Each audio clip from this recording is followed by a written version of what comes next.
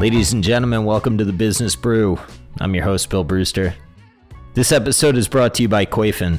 Koyfin displays financial information simply and elegantly. Koyfin is one of the fastest growing platforms for financial data and analytics to research stocks and understand market trends. I discovered them thanks to their very passionate users, many of which are my friends. Imagine a Bloomberg-lite with tons of high quality fundamental data, a powerful graph engine that can show it all clearly, and a user interface that doesn't look like it was built in the 1990s. If you're an individual investor, research analyst, portfolio manager, or financial advisor, do yourself a favor and check them out. You won't regret it. Sign up for free at koyfin.com. That's KOYFIN.com. This episode, this Monday episode of the Business Brew is exciting for me. It's a different tact from what we're normally doing. I'm going to drop some of these occasionally. You heard one with Seth Porges. This is Kyla Scanlon. She is a Finfluencer, for lack of a better term. She may not like it, but I'm going to call her that. And the reason that I wanted to do this episode is I really like how Kyla does her content. I think that Kyla is somebody that is thoughtful. She is quick-witted. She gets her content out quickly. So she's on top of current events. And I think that she's somebody that is attempting to do the influencer economy around finance in the right way. And I am interested in how younger people are going to get introduced to finance. I think we've all seen some of the TikTok investors. We've all seen some of the trading mentality that's permeating culture. My perception of Kyla is she's someone that's doing it the right way. She's interested in big topics. She's not pumping ideas. She's just out there trying to learn in public. And I wanted to have a discussion with her because I think she brings a unique perspective that, frankly, you know, the typical listener base may not understand or be privy to. So I hope that this episode gives some sort of insight into what's going on in a part of the financial community. And I hope you all enjoy. And with that, let's get to the episode. Kyla, how you doing? I'm doing well. How are you? I'm good. I'm excited to talk to you. Yeah. I've been internet stalking you a little bit lately, but not in a weird way. As long as it's not in a weird way. No, it's not. So, you know, for people that don't know who you are and sort of what you do you mind giving a little bit of a background on what you like? You're a content creator that comments on the market. I don't want to pigeonhole you as that because you got a lot of stuff going on. So just kind of how would you frame what you do? Yeah, no, it's a good question. And it's something I've been thinking about a lot lately. So I think financial content creator is probably the best umbrella. So I make TikToks, I make YouTube videos, I write a newsletter. I have my Twitter, which I just like post random ideas on. And then I work full time right now in tech and previously worked in asset management. But I would say like financial content creator probably encompasses most of what I want to do. An educator, I think I'm like sort of leaning towards that title too. Like that's what I want people to sort of think of my content as, is like a different form of education. So that's also something I've been leaning into. Yeah. So when you say that you work full-time in tech, what does that mean? Like, because to me, the amount of content that you put out is a full-time job. Well, it is, yeah. So I do have 2 full-time jobs right now, or it feels that way sometimes. So yes, I tend to work a lot, but I really enjoy the content. It's so fun and it's so rewarding too and so fulfilling. So it doesn't really feel like work. Yeah. So it's like a hobby. It's like a very intensive hobby.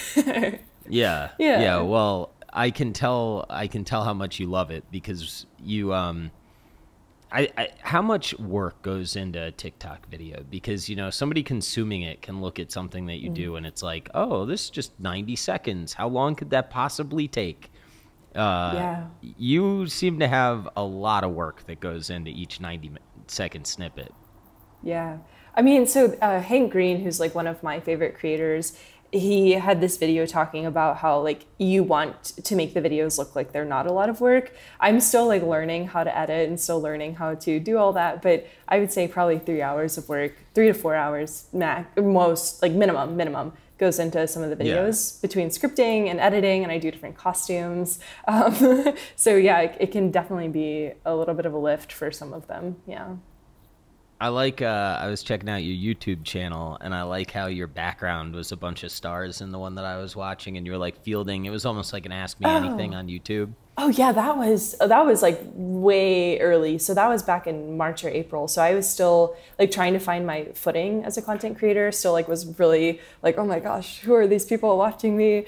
So I did an AMA on my TikTok live, and I just had my audience come on and just ask me a bunch of different questions. I remember being so nervous too, because like at first there was like one guy in the room, and I was like, oh my God, it's just gonna be me and this guy. It's just gonna be me and this creep.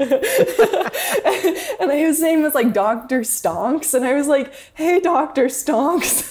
And then more people started to come in. But yeah, that's such a vivid memory for me, because it was the first time that I'd ever gone live, like the first time that I'd ever really like felt like a content creator, I guess. So yeah.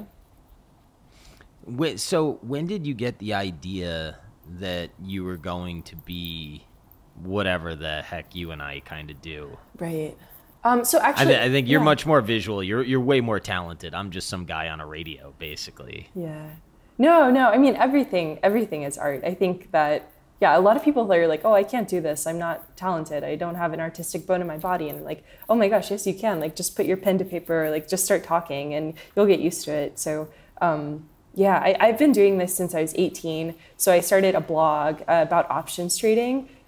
Because I was in Kentucky and I was like, I don't know who else knows about this, so might as well go online and write about it and like bring other people through the process as I learn about it. So I started writing, and then all throughout college would write like equity research papers, tried to do like a YouTube back then, but didn't really have like the capacity to, and then started working in asset management at Capital Group and had to put a pause on all that. And then just recently in December 2020-ish, started doing the TikToks, and it wasn't until like April-ish where I was like, oh, like this is actually something that, like when Bloomberg started reaching out to me, I was like, okay, all right, this is probably something more than maybe I thought it was, which is like awesome, right? So it's so great to be able to do this, you know? Yeah, no, it's amazing. How do you think about like the responsibility that comes with this? Mm-hmm. I mean, you said that you want to identify as an educator also, mm-hmm. right? And I was reading in the Wall Street Journal this weekend. There was that paper, you know, like this Finfluencer type. There's so many hucksters in the game, you know. Like, how do you think mm-hmm. through that? Yeah, I saw that article. A lot of people sent me that article. I mean, so it's really unfortunate because there's a lot of people on TikTok that are like shilling out different crypto coins, different stocks, and like pump and dumps. There's a ton of that on TikTok and Twitter, and just basically across the board. And for me, like I'm trying to be the opposite of that. Like I'm trying to be a place where people can go to actually get information. So I'm very clear with my audience on TikTok. I'm not going to tell you what stocks to buy. Like that's literally, we're going to talk about monetary policy and why it affects you and other things like that. Like I'm not going to be like, you should buy this stock because it's going to go up 4,000%, because that's so irresponsible. And it's so unfair to like honestly, the industry and the people who are trying to get into the industry. Like there's already enough like gatekeeping and enough barriers. And these people who are shilling stuff make it even harder and even less accessible. And it's just, it's super frustrating. But for me, I try to really work against that and really be a place where people can come for like hopefully quality content about a lot of different things. Yeah. So like I mean, I view the podcast as similar, right? Like mm-hmm.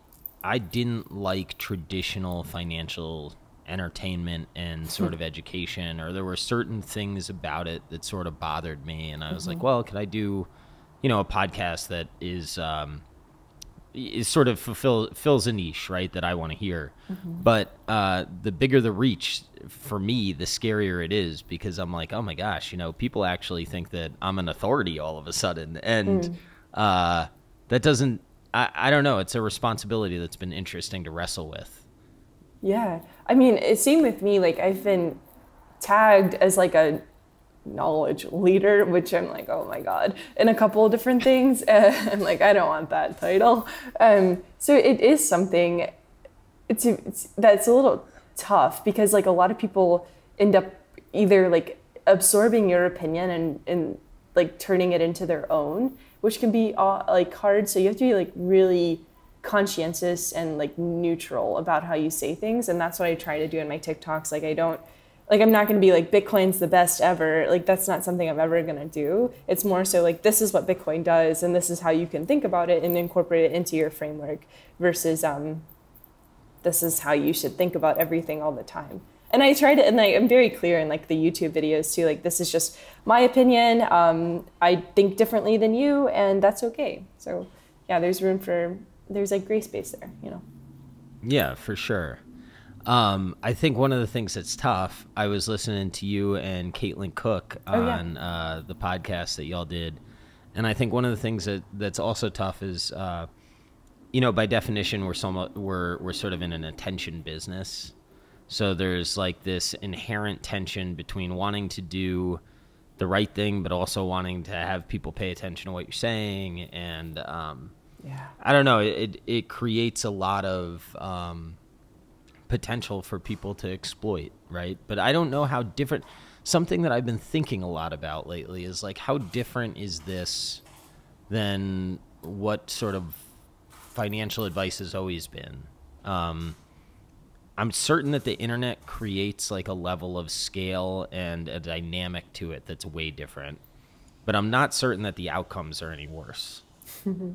Yeah, I mean, if that makes sense. No, it does. That's like kind of my beef with everything too. I'm just like, okay, so, and especially like with the Finfluencer Wall Street Journal article, like a lot of people are like, oh my God, it's so irresponsible. And like some of those people, yes, they are irresponsible. I know that for a fact. But across the board, like it's not bad for people to learn from social media as long as they're incorporating the right like framework and saying like, okay, these people, like you shouldn't listen fully to like what anybody says unless they're maybe like a scientist. Where it's like quantitative and you can prove it. Like you can't prove anything really in finance except for like previous returns. So I think like everything is speculation, and we tend to have a lot of guardrails, as you know, around who can speculate versus who can't. So I think it's just shifting into a more decentralized speculation space, and people seem to have like a lot of issues with that because it's a little bit wild right now. The market's like hasn't calibrated to this newness.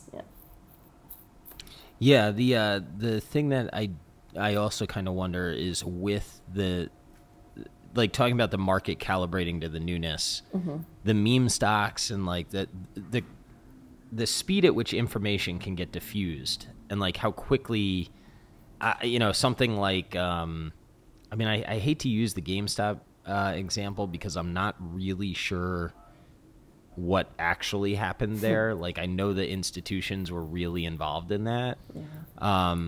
But it is amazing how fast it seems as though these things can happen.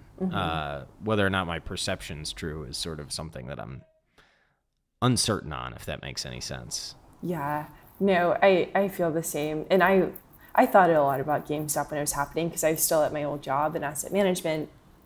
And it just felt like this was like not supposed to happen, and it was also impossible to happen at the scale that it did happen with retail investors. And now you just have, and people are still like hanging on to that idea of like, oh, GameStop is like in this dark pool and like, oh, everything is like, it's a big conspiracy and the hedge funds are trying to squeeze us. And there's like such a disconnect between like what these people are thinking and I think like what's actually happening. And it's just really like Wall Street Bets has turned into this big conspiracy theory, essentially, where people are talking about GME, AMC, and all the guys, hedge funds, can you like, go play elsewhere? And it's like, what could have been done to prevent this, But maybe this is just how things are. Like human nature wants to speculate, and that's essentially what these people are doing. So, yeah. Mm-hmm. It was you and I both started on Tasty Trade, sort of some of our education in finance, right? Yeah. And I had a conversation with Tom Sosnoff, and he is of the view that all of this is good, right? Like so GameStop occurs, that is good because it gets people interested in finance, and you never know where that interest can lead. And I think that one of the things that like I've really been struggling with is the tension between like my like almost boomer self and then like even way more boomer self, right? Where like I hear Munger and Buffett talking to me and saying like this is all just like bucket shop gambling type stuff. And then the idea of like, well, you know, maybe this does get a lot of people interested, and maybe they do tune into, you know, people like us, and hopefully, you know, we can help them find like our perception of what the right answer is. I don't even know what right is, right? I just know what I believe. But it's been a very, especially given what I went through last year with Robinhood, like, I don't know. It's just, I feel very uneasy about all of this. But at the same time, coming back to what you said, like, I'm also uneasy about a ton of gatekeepers. Mm-hmm. And sometimes there's not really an easy answer, right? Mm-mm. Yeah, I mean, I think to Tom's point, and yeah, Tasty Trade was like my training grounds when I was figuring out what options were and like what the market was.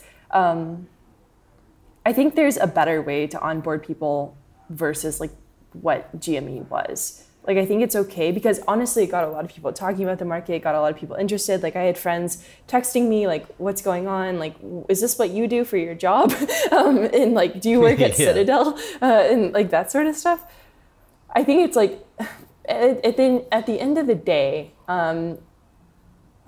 so for me, like, I really struggle with the get rich quick mindset that seems to permeate a lot of how people think about investing. Like, it's like, oh, 1,000% returns or nothing. And that's why a lot of people got into GameStop. It's because they were like, oh, I want 1,000% returns. And then when GameStop started to crash, a lot of people got scared and got out of the market. So I don't think it was as good as it could have been. Like, I think it was good in terms of raising awareness, but I think net may be bad. Yeah. So do you, like, you know, we probably speak to different demographics. I'm going to go out on a limb and say that. Do you think that with your audience, if GameStop is going on, is there something in you that, like, how do you fight the tension between not wanting to be the bearer of bad news, but also wanting to be, like, really honest with what your thoughts are on a situation? Yeah. I'm pretty honest. Yeah. Yeah, but just internally, like, how do you think through that? Yeah, I mean, have you just said, I'm just going to do what I think is right, and that's my brand, and that's what I'm going to do? Yeah, I mean, so like I wrote a piece called Meme Stonks back when all of it was happening, like after I left Top Group, and I just talked about like how the market was really frothy and like that's what's going on. Like this doesn't make sense, everybody, and it's okay that it doesn't make sense, but you need to probably like know that it doesn't make sense. So I'm just straight up with them, and I'm just like, hey, things are a little weird. And I talk a lot about tapering, I talk a lot about inflation, I talk a lot about monetary policy, and I'll let them know like this is also a little weird, everybody. And I think that when you have somebody being like, hey, this doesn't make sense to me either, that's cool and good, because rather than institutions or somebody else maybe being like, this is exactly why X, Y, and Z is happening, it's like, hey, we're all in this together, and being a little confused, because everybody is a little confused. So that's how I think about it. I'm just like, here are my thoughts. So I could be wrong. It could be the wrong way to do it, but that's how I think about it, yeah. So do you think of yourself as almost like building in public in a way? I mean, I've said that about myself, like educating in public. I do not have answers necessarily. I just kind of have thoughts and a desire to try to figure out answers. And I hope that people understand that that's where I'm coming from. Is that sort of your approach as well? Oh, yeah. Like almost embarrassingly. So I just from from a building perspective, you can look at my old videos and see like editing wise, like how bad they were. So just from even a formatting perspective, I've totally changed. And I've been writing, so I've been 18, so what is that? 5 years. So I've been writing online for 5 years. And if you go and look at my old stuff, it's just like embarrassingly bad. Like I'm trying to explain the VIX and what the VIX means. So for me, like building in public is super important because even though like sometimes feedback can be harsh from the audience, like this was dumb, this was uninteresting, I don't like how you explained it. it helps me. It helps me like recalibrate to what they want, what is most helpful. So yeah, building in public I think is super important, and it's really vulnerable. People just don't talk about that, like how vulnerable it is to sort of be a content creator, because you're like every time I tweet out a video, so most of my TikToks don't make it over to Twitter, but the ones that do, every time I tweet out a video, I'm like, I'm so nervous. I'm afraid somebody's gonna be like, you're totally wrong and you're the dumbest person ever. But even if they do that, I'm like, okay, I can learn from that. I can, calibrate. I keep on using that word, but that's what it is. Yeah, it's just like just calibrating to the world, because I don't have all the answers. I'm learning alongside my audience. So yeah, building in public is key. Mm-hmm. All right, I'm going to ask you to put a pin in creator mental health, and then I'm going to circle back to a different question. Then we're going to go back. This is sort of like Tim Ferriss's parkour. Cool. So I wanted you to think about, or maybe riff on, let me make sure that I plug the pod correctly. It's the Let's Appreciate pod. Oh, sure. I liked your first episode, Collective Belief is the New Free Cash Flow. Yeah. And I think that it's interesting. I really liked listening to you talk about just your general thoughts in that episode, but how you said that you used to really like valuation, and you still do, yeah. But like there's this element that's going on outside of valuation that you're paying a lot of attention to and whatnot. That's like an interesting dynamic that's going on in your mind. Yeah, I mean, I used to be a hardcore like DCFer, and when I supported a portfolio manager at Cap Group, I was building out different models and like loved it. I was like, this is so cool. Like, look at me doing all my inputs. And then once I left Cap Group and started like writing again, I was like, I don't think like valuation is super helpful, at least for my audience and sort of like the ideas that I want to get across. Right now, I'm more so leaning into like ideation. I still love valuation, like post-em on Twitter. And when they post about valuation, I love it because it's super interesting. But for me, it's like, I think the ideation and the framework process is a lot more valuable to people versus being like, this is potentially what this company could trade at. And 50% of the time I'm going to be wrong because, it's super hard to tap that. So yeah, that's kind of how, and I think also like the market is pretty detached from fundamentals, both in terms of like how easy the Fed has been with policy, and then in terms of how these companies are trading and like the multiples that they're trading at. Like it's like there has to be some sort of compression eventually, and I don't know what that'll be. Like I don't know anything else more than anybody else around that. So I don't think that valuation is my competency. So I'm like, I'm just not gonna do it anymore to an extent. Yeah. Do you think that your audience thinks that the market is detached from sort of reality or fundamentals or whatever? Yeah, I think most people do that, at least in my general circle. Just because, like, when you look at the economy, like the economy's recovering, quote unquote. We have a massive labor shortage. We have massive supply chain issues, and yet the stock market keeps on ticking up. Like even when Afghanistan, like the bombing happened last week, the market was just like totally, just not even really paying attention. It just keeps on going up, and like it's fine, I guess. I can't fault it. Sorry about that siren. No, it's all good. We can always edit that out. Yeah, raped by a hospital. Well, then we'll just continue to keep it in. It's not a problem. Yeah, but yeah, I mean, I think the market is to an extent detached from fundamentals. Like a lot of companies are sort of trading at, like I said, these multiples that don't really make sense, but maybe they do make sense. Like maybe this is just a new normal. And I think that's kind of hard to like wrap your head around too, is like maybe this all makes sense, but it doesn't make sense. Yeah. Super intuitive. I actually think that is a very, very good way to summarize what I think about what's going on, is that it makes sense, but it doesn't make any sense. Mm-hmm. And I guess that it's just so heavily reduced my faith of being able to forecast anything like precisely, right? It's just like, I have no idea what's going to happen. None. Yeah. Don't know. There could be another pandemic next year. Like, who the hell knows? Yeah. If 2020 taught me anything, it's that I don't know what might come, and I have no idea what the policy response will be, and I have no idea how people, like, I don't know if you've seen, but do you follow retail sales? Yeah. They've exploded. Right. Like, exploded. And I'm not just talking yeah. about, like, on a Yeah. If you had told me we're going to have a global pandemic and the U.S. consumer would come out in incredibly great shape, I'd be like, this makes no sense. But it does make sense. Yeah. Yeah, but like there's So no way. Yeah, you could have never put that into your valuation framework. So yeah. Yeah, right? Or like ahead of time projected that. Like it wouldn't have been within my realm of competence. Do you think that the people, sorry. No, I was just going to say, I don't think anybody could have predicted that. And that's like the weird thing about the markets is like, we're trying to predict the unpredictable essentially. And like, there's value to that. Like, I think somebody needs to sort of have these guardrails in place for stocks and companies. But like at the end of the day, you can't hang your hat on it and be like, yeah, I was 100% correct. Because it's just like the probability of that is super, super low. Mm-hmm. Yeah. So now you spend a lot of time on crypto and NFTs, if I'm not mistaken. Is that fair? Yes. Yeah. It's super fair. So what do you see going on there?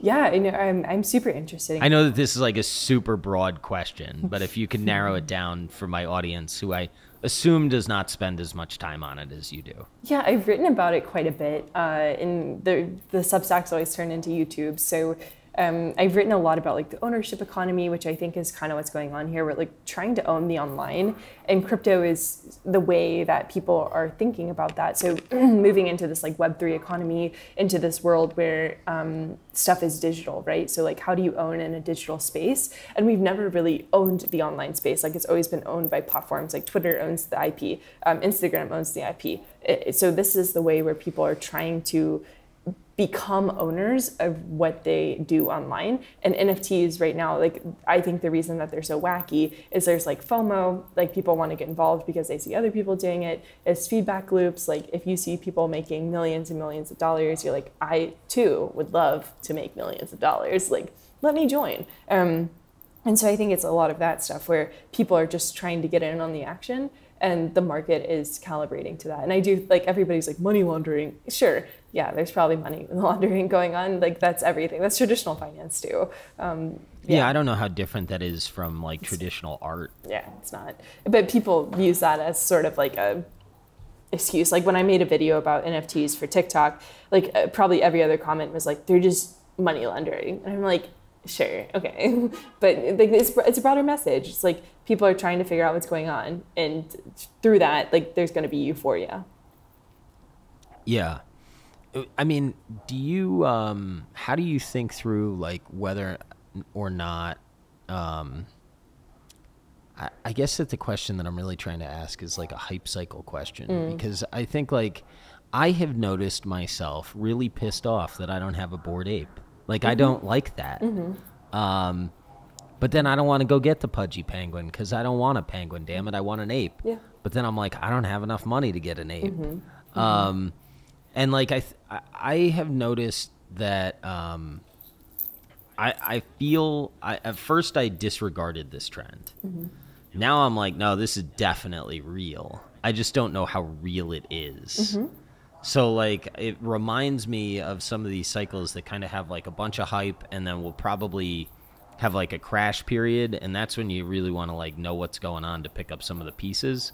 That's how my mind has framed it.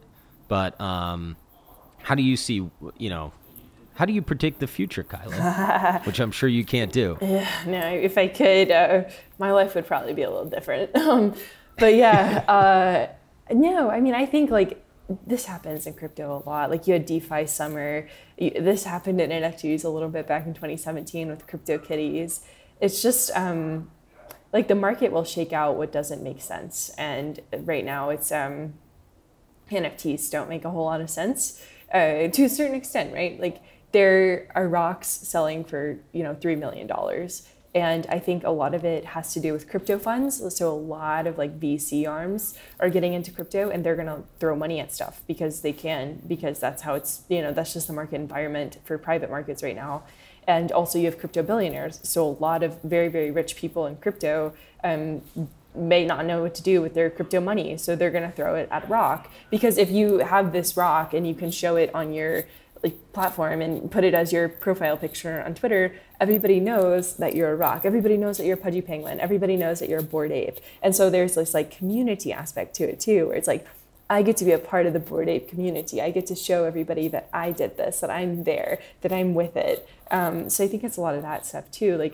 It's really interesting. So ever since the Industrial Revolution, we've been a really individualistic society. We've always operated in the mind of the individual because that's what you do, sort of as like a factory worker. And ever since then, like sort of leaning into the knowledge economy, it's just become very, very siloed. But I think crypto sort of is like kind of turning that on its head, where it's more so a focus on community. And we don't really know what that means. And so we're trying to figure that out too. Like, okay, why would I pay money for this thing? But it's really access, right? Like it's really access into the Bored Ape Club. And it's like a very fancy digital country club, which 2PM wrote a really good piece on. It's like this digital country club that you're paying access to. Yeah. Yeah, I like that. And, I realize that we may even need to take a step back and frame this like even more basic. So an NFT, for people that don't know, is a non-fungible token. Bored Ape Yacht Club is basically it's a group of, I guess, creators that are artists that have released a number of apes, and they look bored and they have eyeballs on them and stuff like that. And you can only own one digital copy of it. And I guess that the biggest pushback that I've ever heard is, like, I have a Bored Ape on my phone, right? I just snapped a picture on the internet. It looks as good as the NFT that somebody actually owns. But, like, I wouldn't dare use that as my profile picture on Twitter. Because, one, it would violate a code that I'm not trying to violate. And two, a swarm of people would probably go nuts on me. For, like, the right reasons. It's interesting that, like, I feel a social responsibility to honor someone else's contract because I know it's an NFT, so I won't co-opt that picture. That's like odd to me, but it's also real. Yeah. And like, there's a lot of like interesting dynamics interpersonally that are going on within the online community, and NFTs are one of those things. Mm-hmm. Yeah, it's a social code. And you know that people, it's not cool, like, to do that. I think a lot of people do. Somebody tweeted out last night, like, I stole this $5.3 million rock, I think it was, or it was a picture of an NFT.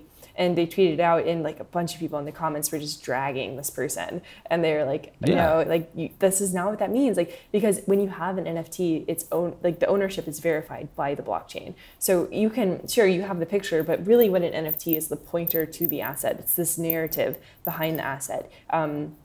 It's not always the asset themselves. So you can download the picture, sure, but you don't own it. Like, the person who owns the pointer to the asset does, and that's only verified on the blockchain. So if you don't have access to that, it doesn't matter. You can download, copy it, print it, paste it all over town, but it's not yours. Mm-hmm. Yeah.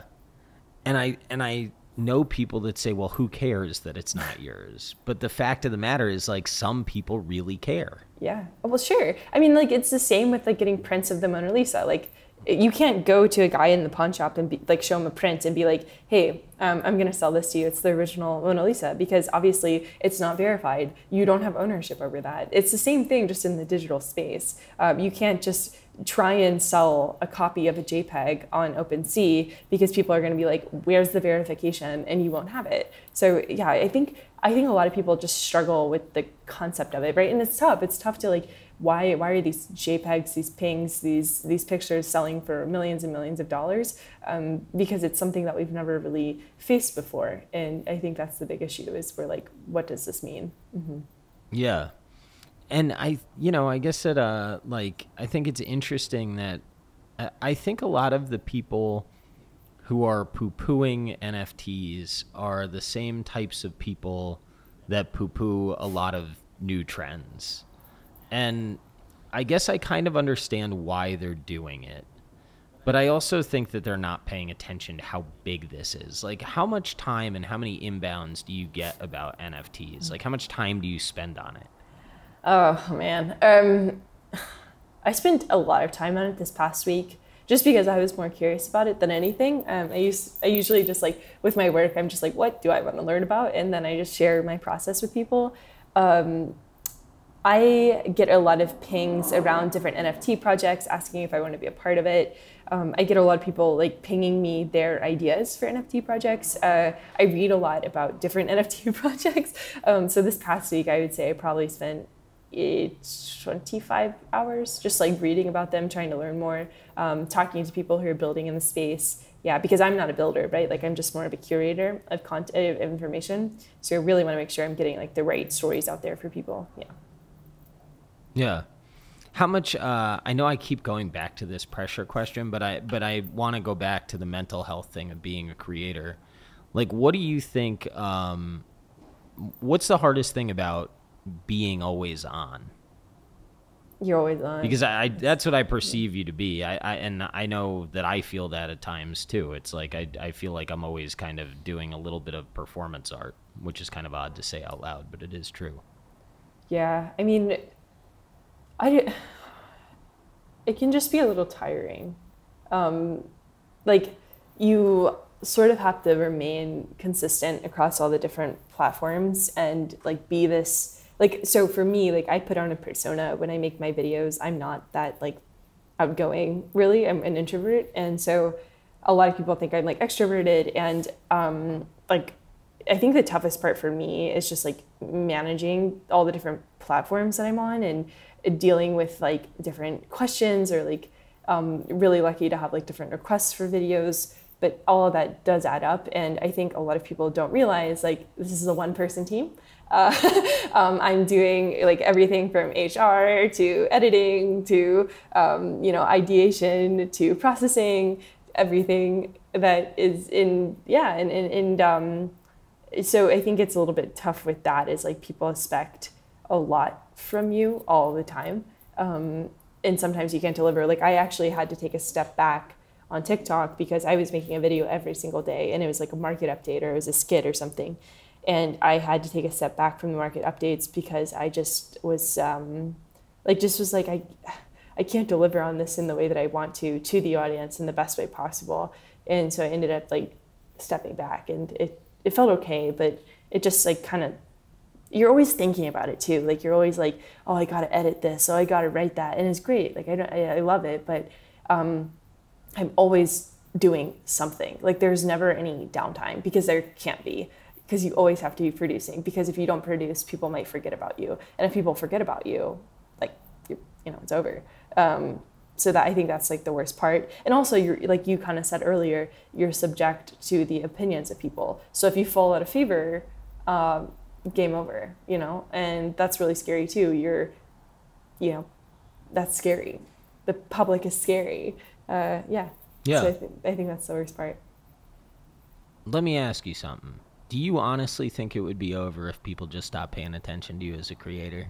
No, I mean, like, so for me, creator is not going to be my for everything. I have a lot of ideas that I want to work on around financial education, like building products in the space. So for me, it's just something fun. And if I'm helping people, that's good. But I do think there's like this internal pressure that I put on myself as a perfectionist to really be on for people all the time. So if people like get bored of me, which is inevitable, that will probably happen at some point, hopefully not soon. But yeah, you just have to know it might happen. Mm-hmm.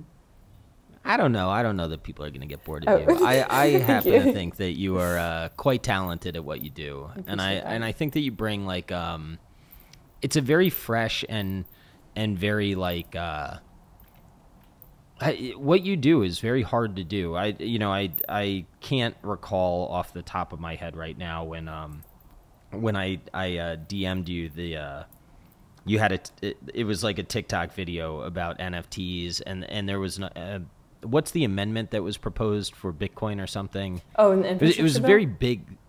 Yeah. What was going on with that? Oh, with the infrastructure bill, like it was basically a pay for. So what they just threw in this, so the big infrastructure bill that's being passed under Biden, one of the senators threw in this like crypto pay for. So they were going to tax crypto people, but they were going to tax everybody as a broker. So tax individuals, tax everybody under a broker, but you can't do that, right? Because you're not, registered as a broker. Like you can't meet that demand. And so it was very, very clear that the people who were making this amendment in the infrastructure bill had no idea how crypto worked, and yet they were still making policy around it. And so it turned into this really big thing where somebody proposed to widen, I forgot their names. Toomey, I think, was one of them, but like a couple more people proposed another amendment to the bill, and it kind of went back and forth. And then, of course, like because it's politics, it ended up going through under the original amendment. And so it was just really messy. And I think, legislation brings validation to this space, but it also made it really clear that a lot of legislation has not been developed around crypto. And I think that is something that a lot of people are going to have to think about. And a lot of the big crypto companies are thinking about it and developing lobbyists. But, it was very apparent that they had no idea what they were doing. And that's not good. And they're going to have to know what they're doing. And once they figure out what they're doing, there's going to be a lot more, guardrails in place, I think. Yeah. Yeah. Well, watching the, the interviews of the big tech companies, I'm not sure Congress knows what they're doing with big tech, and they've had a long time to figure it out. So I'm not optimistic about crypto, but we'll sort of see where they all come out. No, Which is to say, I'm not optimistic on them becoming informed enough to have like reasonable regulations. That's the actual thought that I have. I agree with you. That's like a whole different conversation about politics. And it moves so fast, right? So does. like thinking that they're does. going to move equally as fast is like they can't. They're just going to be left behind. Yeah, I have a lot of friends who are like full-time in crypto space, and I try and get updates from them on like what's going on, because I personally I'm trying to keep tabs on the stock market, the crypto market, and like policy. So I tend to lean on them, and they're just like, it's going at the speed of freaking light. So yeah, the space is phenomenally fast. Yeah. Yeah. All right, I want to go back to this mental health thing. Sure. How do you manage your dopamine intake? Oh my God, that's something I thought about a lot, because I love clicking on that little bell on Twitter and being like, oh, what are people saying? Do people like it? Yeah. So I'm pretty bad about it. I check Twitter.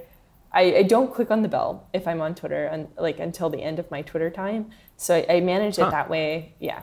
So that way I can respond. Yeah. So that way I'm not I go on Twitter to learn, which I know sounds like silly, but I go in there and I follow people. Doesn't. Yeah, I think it's how I train it's how I learned like most of what I know is through Twitter, actually. Same. Yeah, there's some amazing thinkers on there. So I just read, usually, they'll link different articles and I'll read. So that's how I structure my Twitter time. And then at the very end, it's time for me to respond to people who are talking at me. And then same with TikTok. I'll watch my TikToks and then I'll respond to everybody at the end of my TikTok time. So I do try and segment my time, my TikTok. I sound like I'm talking to a baby. It's my Twitter time, my TikTok time. But yeah, so that's how I tend to structure it, is in segments. Yeah. Well, I think the thing that's that I have had difficulty with, and it could be a generational thing, but one of the things that's hard is you're putting your content onto something that is inherently addictive. And maybe inherently is a little bit too big of a word, but I don't think that big tech is not addictive. So okay, all of a sudden I put out something on Twitter. How do I not get sucked into the Twitterverse, right? And you're on TikTok, which is insanely addictive. It's bad. So there's an element of having to go into the right into the fire in order to even get your content distributed. So I would think it's very difficult. Yeah, no.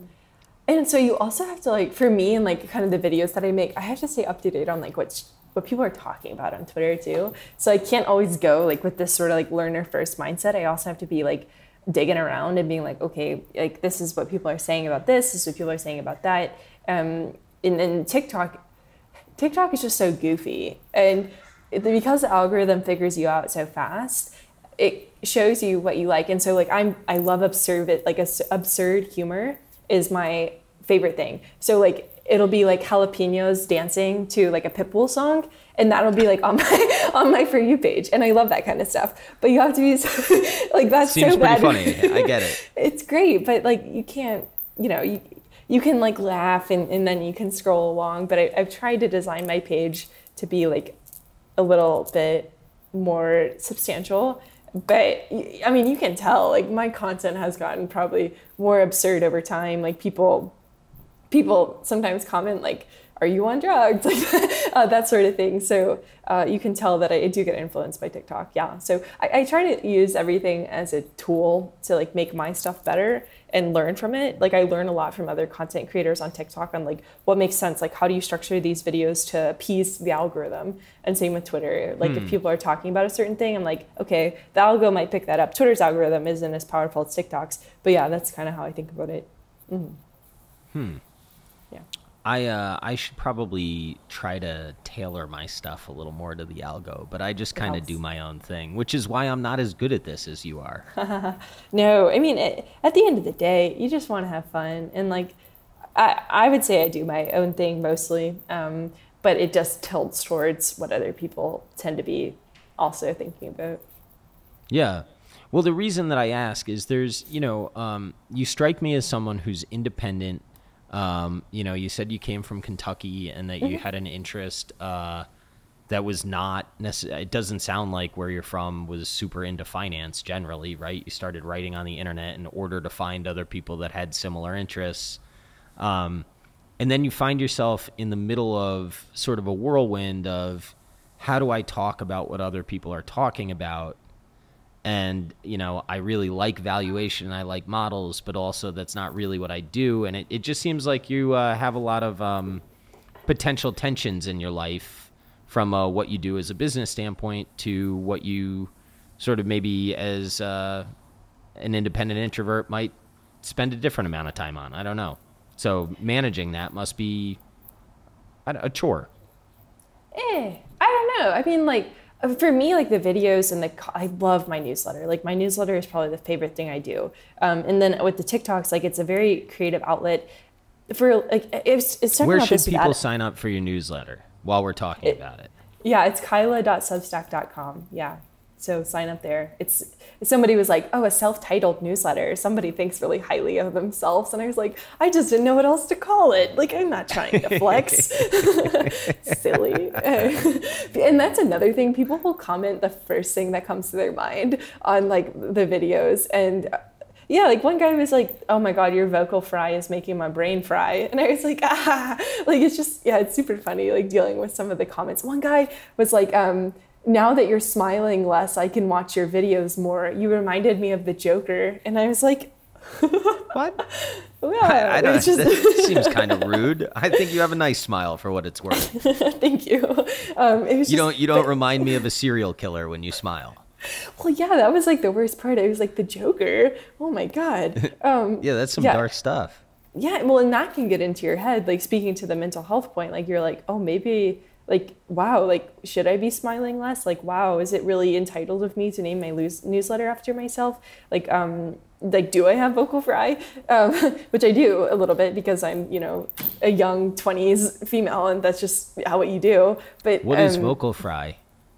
It's I don't know, actually. I don't think I have it, but apparently I do. It's just like, apparently you drop your voice to a lower barometer than what you're supposed to be speaking at. And it's kind of like Paris Hilton, Kim Kardashian, like that kind of, like, oh my God. Fuck this guy. Like I don't like this guy. If you listen and you're my fan, stop listening. I don't want you as a fan. Yeah.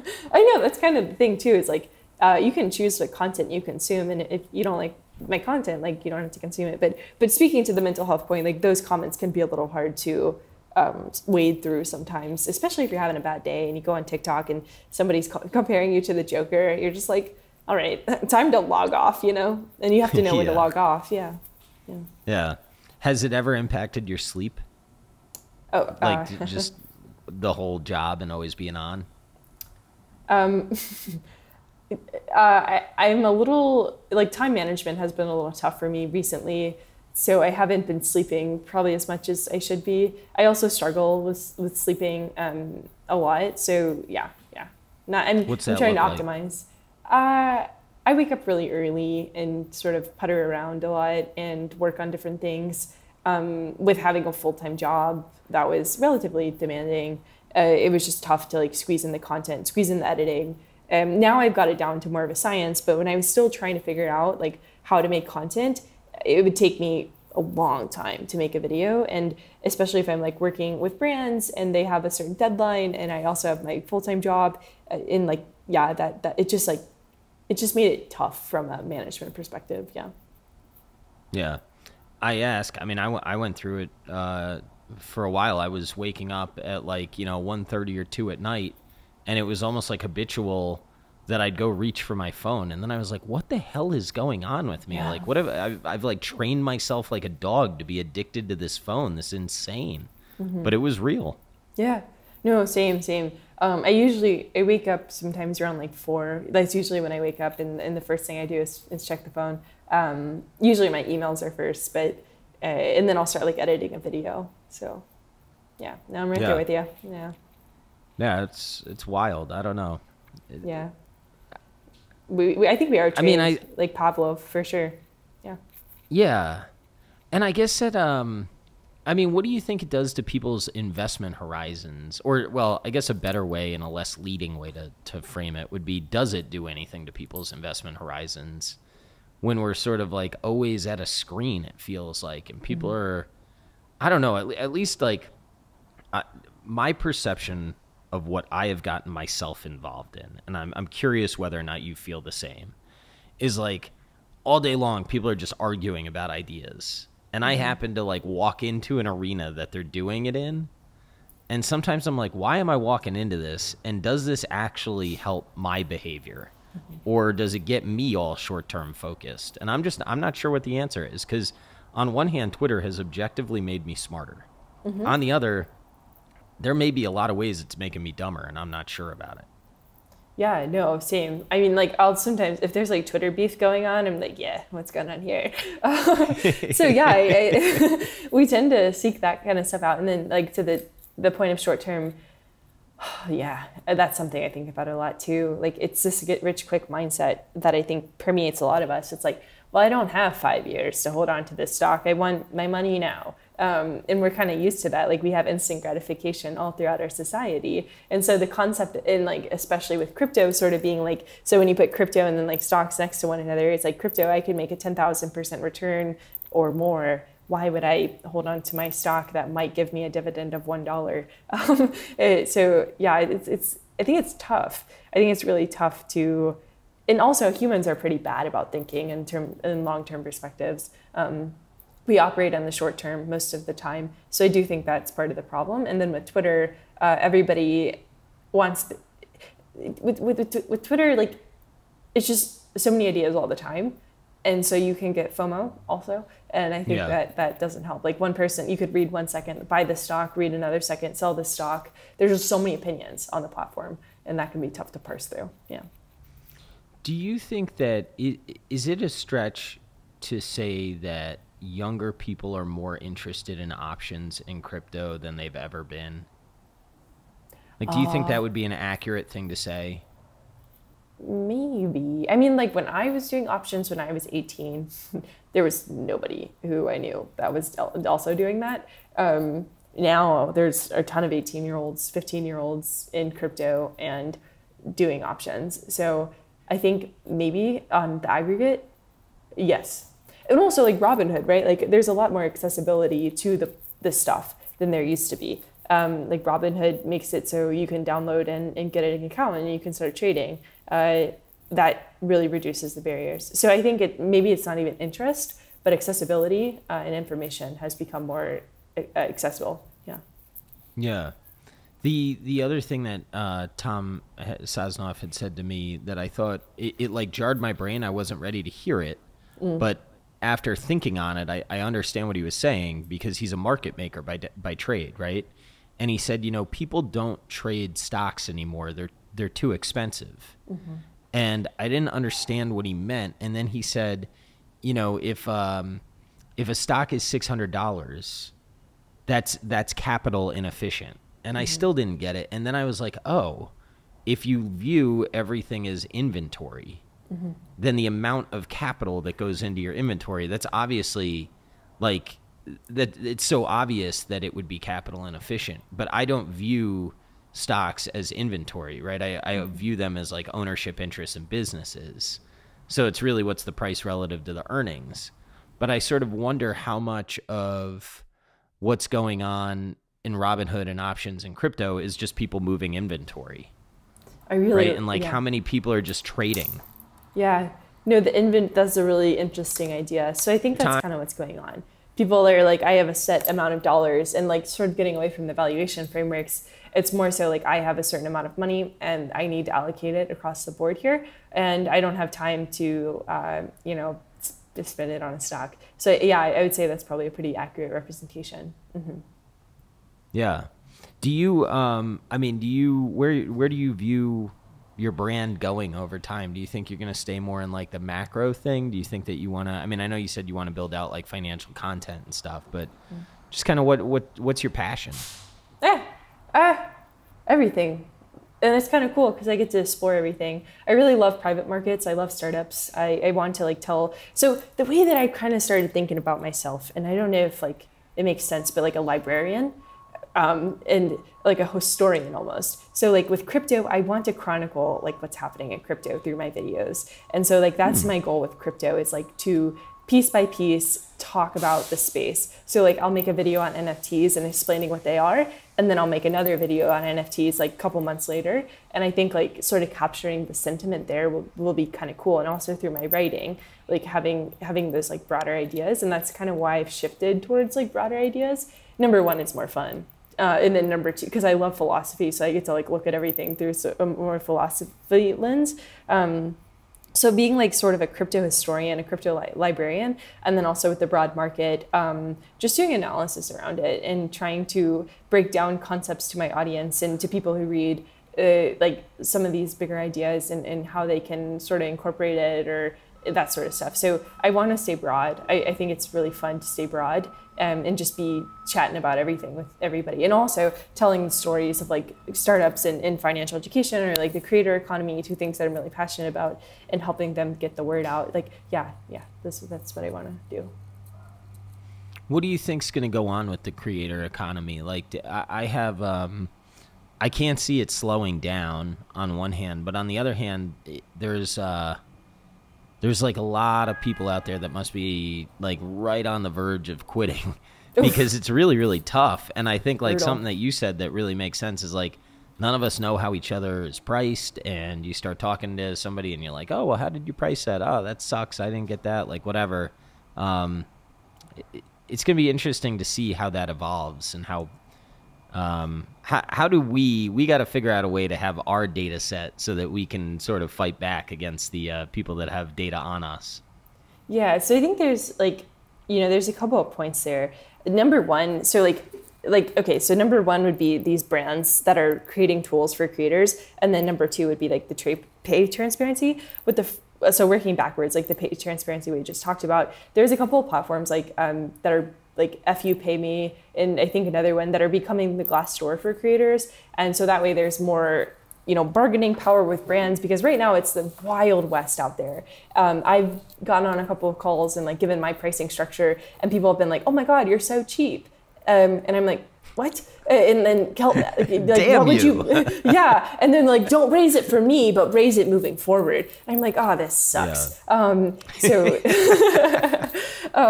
So definitely pricing is super hard. And then you'll have some creators that are priced like out the wazoo, and brands will pay it. So it's really odd. And I think also like the negotiation, like I hate talking about pricing with brands. I'm just like, don't do this for free. So like that's tough. And then also like with the broader creator economy, I do think there's like a little bit of euphoria going on here. So you have a lot of brands that are building in the space and they're like not talking to creators. Like I'll get on a call with a brand that's like, oh, like, do you want to use our product? And I'm like, have you interviewed any creators around this product? Like, is this something that people have asked for? And they're like, no, we just want to build. And they've raised like $3 million or something, like some crazy amount of money. And it's just like people are just funneling money. Like if you say the word creator, people are like, yeah, I want a piece of that. And then the product is like terrible, to say the least. And so I think there's a lot of room for creator-owned products moving forward, because people who are not creators, it's tough to like make a product for creators if you have not talked to creators. Like, I know it sounds crazy, but that's how it is. Yeah. Like, you have to probably talk to creators if you want to make a product for them. Yeah. That's right. I mean, I know that I'm like a stand for Twitter, but I've gotten to talk to their product team, and I hope that I'm like giving them value in doing so. Something that just came out, I don't know, are you up to speed on super follows, or do you know what's like what they're trying to do there? I know a little bit, yeah. Yeah, like this idea of a super follower badge. So if I send out a tweet and I have super followers, so for people that don't know, super followers have a private feed on Twitter. It's like a Twitter Plus, think of. And then as a creator, I would have that feed that I run, and then I have a public feed. On the public feed, they're saying that my super followers, when they reply, would have a little badge that says, like, I super follow this guy. I don't think I like that. I think that should not be the default, at least. I think a user should have the ability to turn that on and off, because I don't want to like create some weird dynamic within my follower base. Yeah. You know, or like somebody's like, oh, that's so dumb. You super follow Kyla. Like, why would you do that? And then people are like, it just seems like peacocking in a way that I don't really need to get involved in. Yeah. Buy an NFT, folks. Yeah, no, I agree. I would not. I don't even think if it's available, I haven't opted into it.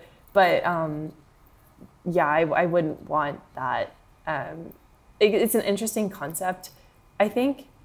And like, it would be a good alternative to Patreon. I don't have a Patreon, but like, it'd be a good alternative to that, I think, for people who do have large Twitter audiences, and you're like, okay, I've gathered like all these, like, Twitter is my most powerful platform by far in terms of just like engagement.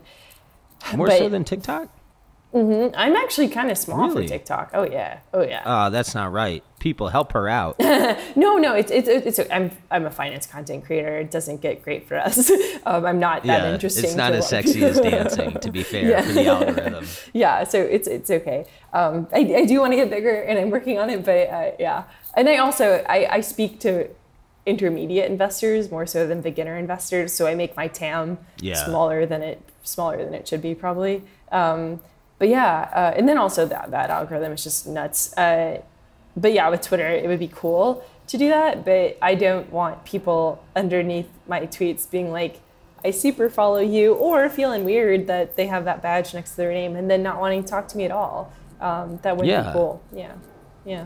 That's what I think too. Or have some dynamic where like, I don't know, you like as I would feel like if I saw the badge that I had to, I don't know, either respond to them, and then that could like come at the expense of other people, and the whole idea is to not do that. So what my feedback to Twitter was, is I just said like, look, let people turn it on and off.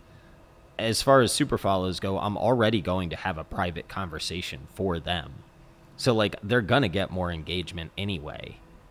I don't understand why it's got to be so public. So we'll see. But what I'm saying, I think, goes to your point on talking to the actual creators. And what I will give credit to Twitter for is they've changed a lot of things since, not because of me, but as I've seen people give them feedback, this whole building in public is helpful, I think. Yeah, no, they've definitely been figuring it out for a bit. And they do seem like they're moving a little bit faster. Like Spaces seems to have been really good for a lot of people. Fleets was fleeting. Do you do fleeting. Spaces? I don't, no. I don't. I've been on a couple. Do you view yourself as you're more visual than audio, yeah? Yeah, and I'm just like, I don't have that many interesting things to say every day. I'd rather just like package it all up real nice and then get it out to you. I don't want to be there every day just chattering. But I know a lot of people who do it, and they're really interesting to listen to. But for me, I need a little bit of a break from just being like on. Yeah. Yeah, I would think so. Yeah, so that's I gotta ask you this. And if it sucks, we'll just cut it. But what's it like to be a woman and be out there? Like, do you get harassed at all, or are like people fairly, well behaved? Yeah, that's the reason I wouldn't want super follows. A private feed does not sound like it would be fun for me. That sucks. No, I mean, like, it's not that bad. It's really not. But I do get some weird DMs. And like, the thing I struggle with is like, and it's sort of silly, but it's like, are they listening to me because I'm me, or are they listening to me because I'm a woman? Or are they not listening to me because I'm a woman? I don't know. And so I think you kind of just think about it a little bit more. And you do have some weirdos who are in your DMs every day, just sort of developing a parasocial relationship, which can be a little scary. But on the aggregate, I don't... Can you define parasocial just so I understand exactly what you're saying? So they think that they know you because, I mean, Yeah. the thing with my videos and being on Twitter, which is a primarily text-based platform, a lot of people have seen my face and they've seen my reactions and they've seen how I talk. So they think that they know me a lot better than I know anybody else. Like, I haven't seen a lot of people even talking on, like, I've never seen them talk. I've never seen their face. I've only ever seen their profile picture. But for me, because I'm so in everybody's face with my videos and like my expressions and how I act as a person, like, it's so personal, right? To like watch a video of somebody doing these things that I do. And so a parasocial relationship is like, oh, I know her, she knows me, and we're friends, but I have no idea who they are. And I don't plan on like knowing them probably. So it kind of creates a weird dynamic. And a lot of creators really struggle with that. Yeah. Even like for me, like the YouTube videos that I watch, like I really like Cody Ko, who's like a YouTube commentary person. And I probably think that I know him, right, to a certain extent, but he has no idea. He has no idea who I am. So it's just like kind of that weirdness. Like, you know a lot about them, you know their life, but they don't know anything about you. Yeah. Yeah. Yeah, I think that's right. And I would think as an introvert, I would think that doesn't help, right? Like most of, I mean, it's I'm able to filter it out and just be like, oh, you know, as long as they're not, like, I had one person that did threaten to like stalk me, and that was like a little, get out of here, so block, you know. Ooh, I don't like you. Yeah. No, we're gonna say we don't like that person. That's fine. That's fine terminology. Yeah. So that was probably the worst experience. But other than that, like, people, like, I would say on aggregate, like, people are so supportive. People are so nice. I get a lot of really nice DMs being like, I love your content. You're super good. Don't stop. And when you get a DM like that, where somebody's like, do not stop making content, that feels really good. So I would rather get, like, you know, for every bad DM I get, if I get like 10 good DMs, that's okay. Yeah. Well, I'll tell you what, like, I think Jason Buck is a cool dude. I like Corey Hoffstein a lot. Yeah. Me, Corey, and Jason have all commented about your stuff in ways that, like, we all really appreciate what you do, and we think that you got, like, a real talent. So to the extent that you like any of the three of us, you have our full-blown endorsement. If you don't like any of the three of us, I can't help you. I don't know what to tell you. No. Corey's an OG. Yeah, Corey. Yeah, he's the man. He followed me back when I was still in college. So he's sort of like, so we've known, or I've known about him, I guess, and he's sort of like followed my work for a little bit, which is cool. Like, it's cool to like have people on the journey. Like Nick Majuli has been like a day one person. Michael Batnick, those guys have just been there when I was back at like 989 followers on Twitter, and now it's like 56K. Yeah, so it's cool. Yeah. It's How awesome. fast did that blow up?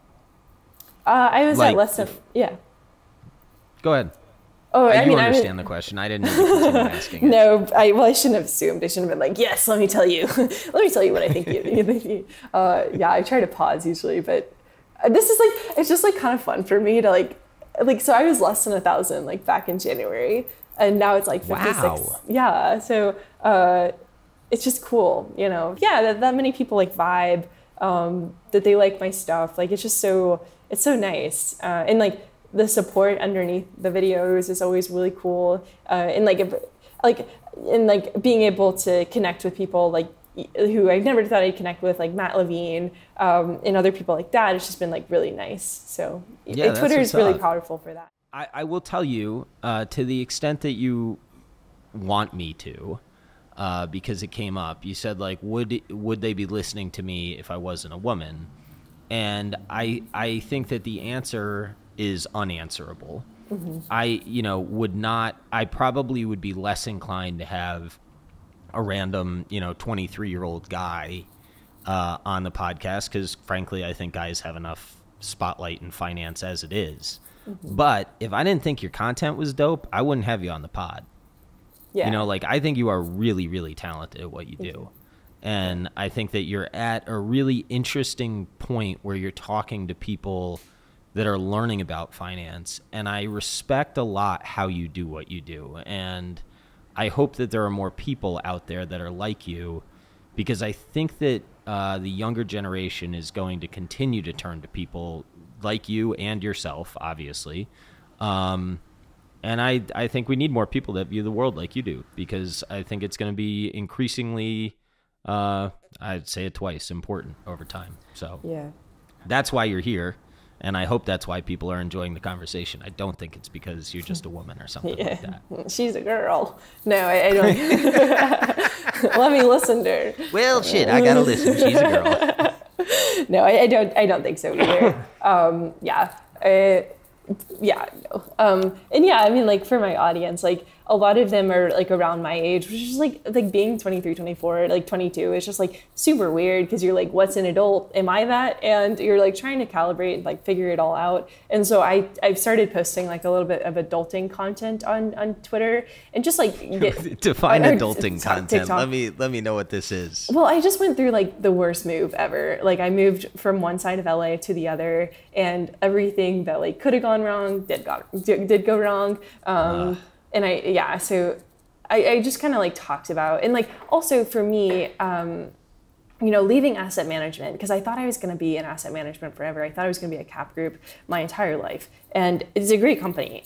But for me, I was like, I can't do this. I can't be here forever. And so it was a huge like cognitive dissonance between like what I thought I wanted and what ended up happening. And so I made a TikTok about that, just being like, hey, it's okay if you're uncertain, because a lot of people are like, nobody really knows what they're doing. And so I think like that kind of content helps the audience too, because like with the markets and with the economy and all that stuff, like it really, when it boils down to it, it is sort of like the capital I individual that you have to like at the end of the day sort of worry about, which is you're the capital I individual. So yeah, you're a part of the economy. So it makes sense to make content about you, the individual. So that's how I think about it. Yeah. So what happened at Cap Group that you sort of said, I want to go a different direction?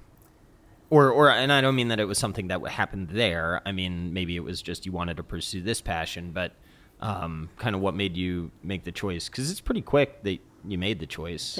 Yeah. So like the pandemic sort of was like an eye opener where you're like, ooh, like what do I really care about? And for me, it's financial education. Like that's what I'm here to do for at least a little while, is like educate people. And for Cap Group, like it was great, like awesome job, like learned a lot, but that wasn't in the cards in how things were looking to shape out. And for me, I struggle with like rules a little bit. Like I like to do what I want to do when I want to do it. And when you're at a corporation, you're working for them, like, and you should be, right? Like you're there for them, they're paying you, you should do what they say. But for me, I'm like, no, I want to do this idea right now. I don't want to do my work. I want to do this idea. I want to build something. I want to try something else. I want to talk to different people, and I want to share my ideas online. And when you're in an institution, you can't really do that because of compliance. And so I was like, okay, I'm just gonna take a leap, go into tech. I wanted to do tech. Makes sense to try tech. Why not? And so that's kind of how I thought about it. It wasn't anything that Cap Group did. It was just like me being a little bit too like all the time. So yeah.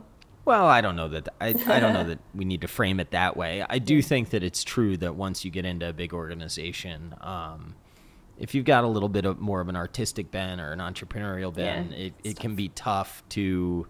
You're not really there to be that person, right? You're kind of there to be their person. Yeah. And you do strike me as your own person. Yeah. And so I just didn't really, it just wasn't the best like creative environment for me. Great company, but I just needed to strike it out and figure it out. And I did. And my parents are like super supportive of that sort of stuff too. Like they're like, okay, you'll figure it out, we think. So yeah, that helps a lot. Yeah.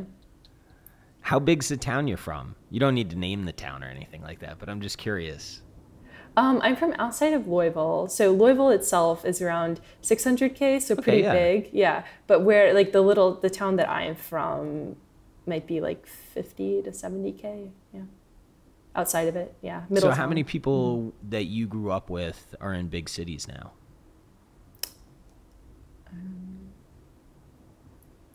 5, maybe. Wow. Yeah, you don't. That's really, wild. Yeah. Do you mind telling people why you sound like you're from Canada? Yeah, it's actually kind of interesting. I cover my accent. That's why. Yeah. Yeah.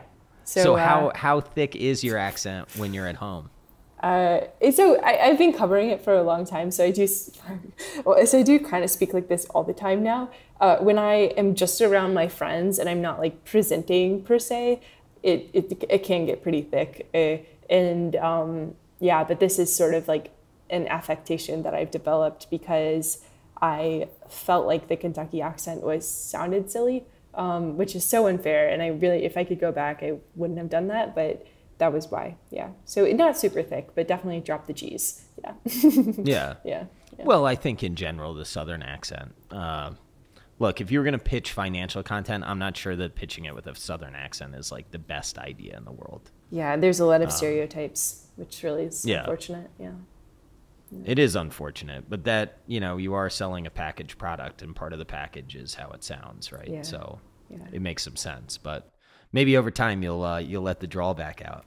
If you listen to my YouTube videos, especially the newer ones, it does drop quite a bit because I just started to get into it's just me talking to myself in an empty room. So you just sort of like let it loose a little bit, you get crazy. And so that ends up happening. Yeah. Yeah. I got a kick out of a couple of your YouTubes, but I like how excited you seem when the questions come in, and then like you do a really good job of editing. And then the one thing that you said is that like stuck with me is you were like, it seems kind of crazy, but it'll go on until it can't or whatever. And I was like, yes, that's exactly what I think too. Like it'll go until it stops. I don't know what to tell you. In one of my recent TikToks, I said, it doesn't matter about the thing, it matters how the thing is thinging. And that seemed to really stick with people too. So if you just, because it makes sense, right? Like, oh, it's not about the thing, it's how the thing is thinging. It's not like this will keep on going until it doesn't. Like, it's sort of that packaged advice, yeah. Yeah.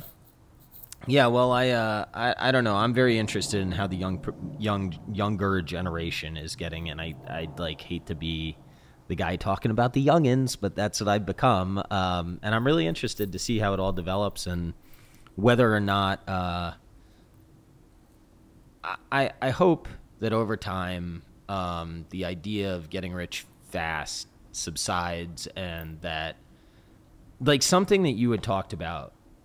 And I think it's that first episode of your pod where you were like the sort of that American dream of working and saving. And I almost think that you said that it was like sort of gone for the younger generation or changed or something like that. I hope that one, I'm misquoting you, and I hope two, if I'm not misquoting you, that change. I don't know. I hope more faith gets instituted in financial markets, because otherwise we could be in for a problem. You're not misquoting me. I said that, yeah.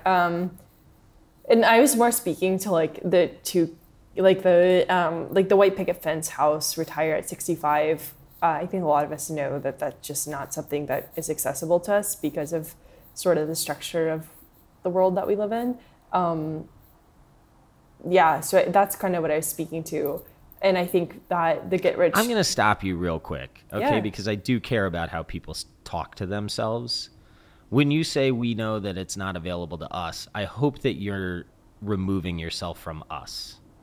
Because I guarantee you, with your talent, you're going to be able to get wherever you want to go. And I think that you need to know that.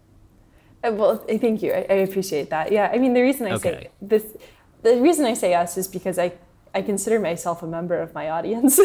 I know. I just want to make sure that No, I There's appreciate nothing that. in your Thank brain you. that needs to hear that. No, it's always good to hear validation. So I do appreciate that. Yeah. I just think on aggregate, a lot of people my age know that, or they might not be, they know that this sort of like what our parents had and what our grandparents had especially just isn't as attainable as it used to be. Yeah. Yeah. I mean, I'll tell you the thing that's going to be tough is like at least our parents' my parents' generation. Jesus, fuck, I'm getting old. You know, they had a lot less competition. Yeah. You know, just generally. But the quality of life does continue to get better and better and better over time. Yeah. So hopefully there's some answers here that can, you know, maybe the cost of living comes down or like something that I has always blown my mind. And I think Airbnb and Uber really like kind of framed it well. But like, why do so many older people have a second home? Like I can just rent a second home. Like I don't need to own that shit and worry about the roof leaking and all the crap that comes along with ownership. Like the rental economy, I think could maybe increase people's quality of life without all the costs. Yeah. No, I mean, I think like the older generation probably thinks of real estate as like, as you know, like an asset and investment. The more homes you have, the more you can sort of flex. Now everybody's going to be flexing in the metaverse. So it's a little bit different. That's right. But it's odd. For me, I'm like, I don't really want to own a home because I have no idea where I'll be living in honestly a year. So it doesn't make sense to even try and buy one because I'm just like, I'm on the go. I'm trying to figure stuff out. I don't need, like you said, I don't need to be worrying about how the roof is leaking. I just need a place to sleep. Yeah. My 2 cents is do your own thing and rent while you're doing your own thing because paying a realtor sucks. It's a very real cost. What are your thoughts on the metaverse? Where are we going? Everybody's talking about the metaverse these days. You're a big Roblox fan, correct? Yes, I am. Yeah. Do you are you engaged on Roblox? Do you create for Roblox in any way, shape, or form? Play it, or just like the idea?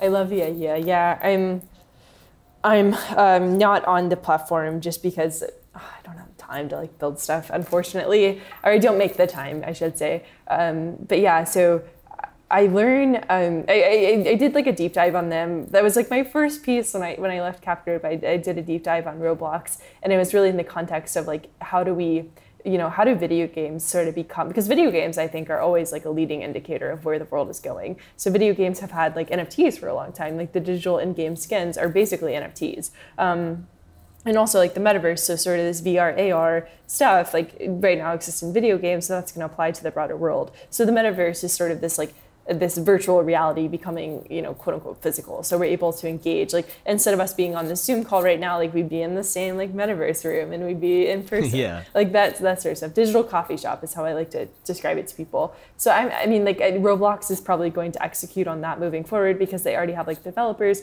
they already have the user base, they're aging up their user base very quickly. And then like games like Fortnite are a really good example. So Epic is moving in that direction too. So I'm excited. For me, like I worry about the complications of the metaverse in terms of how we think about our actual physical reality, because I think there's still so much that we have to do in terms of like cleaning up planet Earth that we can't just like hop into the metaverse right away. Like we have to, and not saying that we'll forget about Earth, and I don't think we can, but yeah, there's just like other things that we have to worry about too. Yeah, well, until we're all Ready Player One and on a treadmill and stuff like that, you still got to take care of your physical body too, right? Yeah, exactly. But it is interesting how much more it does seem like an inevitable trend that more of our physical life moves online and more of online starts to permeate the physical life, and the meld is, I think, what people are referring to as the metaverse. Yeah. Before we all go full-blown Matrix. Yeah. I know. It's kind of, I don't know, like I think about it a lot. And I think like one of the things that is hard is like we've never sort of experienced this stuff So it's hard to like actually envision how it works. Marcia McLuhan, who's one of my favorite philosophers, basically has this quote where it's like a fish can't perceive that it's in water because it's always been in water. So I think that's kind of hard for us to think about like how we exist in a different quote unquote reality because we've always been in this quote unquote reality. So what does it actually look like to be in the metaverse? Like I don't think anybody really knows what that'll be, but we can learn a lot from science fiction. Like to your point about Ready Player One, like they've already kind of thought about that a lot. Yeah. Yeah, I hope it's a little less dystopian than that, but whatever. Maybe. Who knows? I have no idea. Yeah, I mean, right now, I don't know. Yeah, that's like a whole commentary on the state of the world, which can be viewed positively or negatively, I think, depending on where you're standing. What's your view? Are you an optimistic person or a slightly pessimistic person by nature? I'm a cynic, yeah. So that that can be, and that makes me like I think a decent investor. But so I tend to operate very like hunches up, I guess. I would say I'm pretty optimistic on like the state of humanity. Like technology I think is great. Like I think there's a lot of people building stuff that's going to help us. But I also like, and especially because like moving to LA, like just become very aware that like there's people who are not nice out there, and you just have to like operate with that in mind. Yeah. Yeah. Well. I hope that the nice people find you.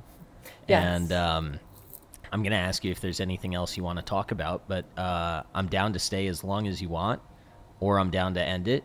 Either way, I want you to know that to the extent that I or anyone in my network can help you, let me know, because I do think you got a cool thing going on. Yeah, no, thank you. I'm actually taking like some time to like really think about media and content and education. So if anybody has any ideas and like wants to chat about how they think financial education should be shaped, like that's going to be at the forefront of my personal creed of conduct moving forward. So happy to chat with anybody who also is thinking about it. Yeah, I'd love to actually. All right, cool. Well, that's the ask, folks. Reach out to Kyla if you got any ideas for her, and tune into her content. It's great stuff. Yeah, subscribe to my thank you very newsletter. Much for the newsletter. Yeah, Stan. What is it? Is it Stan with Kyla? Is that what I click on your Twitter profile that gets me to all of your stuff? Yeah, the Stan with me. Yeah, Stan with me. Yeah. So if you just go to, I'm at Kyla Scan on Twitter. So if you go to stanwith.me/Kyla Scan, that's like all my stuff. But I'm super active on Twitter. I check my DMs. I can't say I'll respond right away. I do have a little bit of a lag time, but I do see them. So I will respond eventually, sometimes. Yeah. So. All right. Well, thank you very much for your time. Of course.